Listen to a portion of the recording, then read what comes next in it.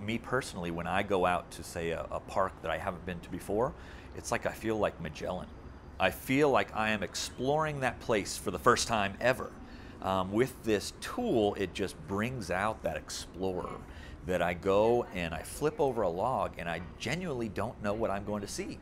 And with iNaturalist, I can take an image of it, I can observe it, and I learn the name of that thing. And I show that data point of where this thing is in place and in time. So it's pretty cool. My name is Sam Kieschnick. I go by Sambiology on iNaturalist, and I work for Texas Parks and Wildlife. I am a urban wildlife biologist. So as an urban wildlife biologist, I get to work with the public. I get to work with people and how people interact with nature and how nature interacts with people. So I use iNaturalist for a couple reasons. I use iNaturalist, first of all, personally. I just enjoy it. It's this tool that helps me see nature, and I get to see more of nature than I would without it. So with this tool, I'll go outside and I'll explore, and I'll get to see small things that maybe I didn't notice before. So this tool really, really helps me. I also use it professionally. I use it to work with municipalities, with city councils, with park boards, with city planners, and we get to show the different organisms that are found in the public areas. It's a great way that the public can interact with nature and also show the municipalities, the policymakers, that yes, there are critters out here and we enjoy them. What's really fun when I'm out with people showing them how to use iNaturalist, we typically go on a little nature walk.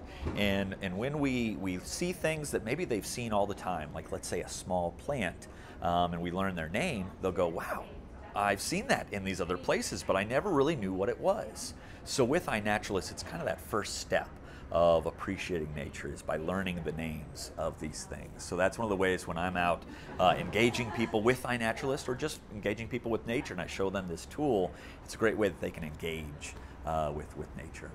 It's not just an app, it is a network, it's a community, it's a database, but it's all these things mixed together, and it just creates this beautiful product.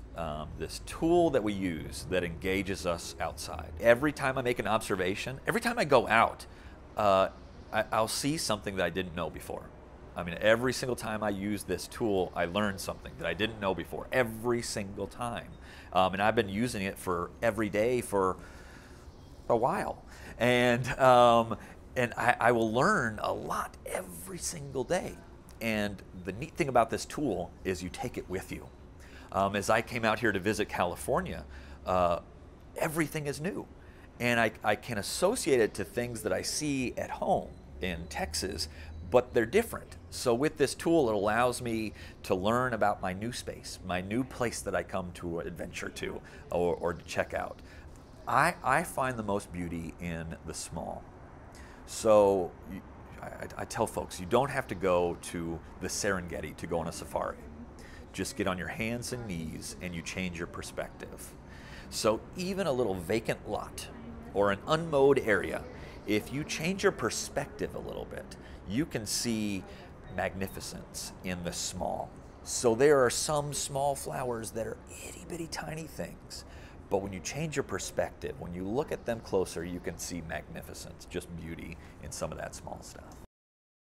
The urban environment is kind of like its own ecosystem. You know, you have the tundra, you have the desert, you have the rainforest, but we have this new ecosystem, the urban ecosystem.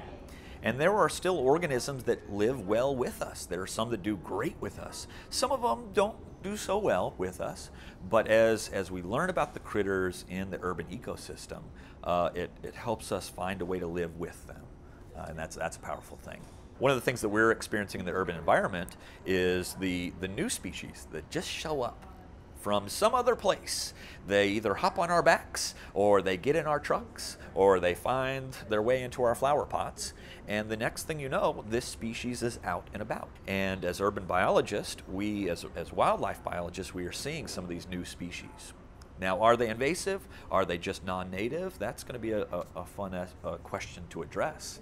But that's a way that we can use it as research as well. So I think it's especially important that the public goes out to observe things in the urban environment. And not just shows policymakers that yes, diversity does exist here, but just as important, it shows that there is a constituency, that there is a group of naturalists that want to go out and seek that biodiversity.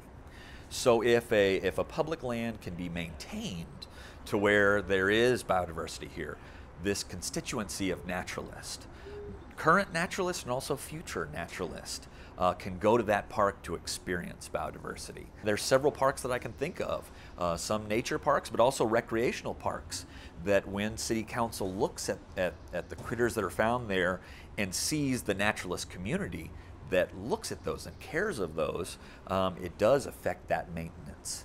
So they allow wildlife habitats to be maintained there for the wildlife, but also for the naturalists that appreciate the wildlife. In Dallas-Fort Worth, one of the things I like to ask people is about horned lizards, these Texas horned lizards. They're still found west of Fort Worth, west of the Metroplex. But when I talk to people, they remember seeing them as kids. And I almost don't believe them, because I have looked for these things. I've looked for these things in the Metroplex, and they're no longer there. So by using iNaturalist, it tells us what's here today. It gives us this data point of where this thing is in time and in space. And I wonder for future generations, what's going to be my horned lizard? Is it going to be the migrating monarch that the kids will tell me, Grandpa, you didn't see butterflies move around. You didn't see that migration of monarchs, or whatever critter it may be. But with iNaturalist, we're accumulating this data that we can compare to the next generation of observations. And the observations of today are useful to compare it with the observations of tomorrow and the next day and years down the road.